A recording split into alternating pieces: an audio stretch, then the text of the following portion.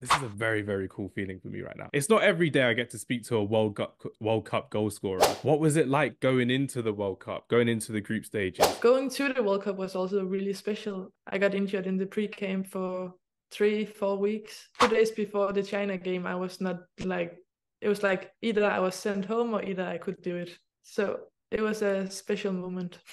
It was a 90th minute headed goal that you scored against China.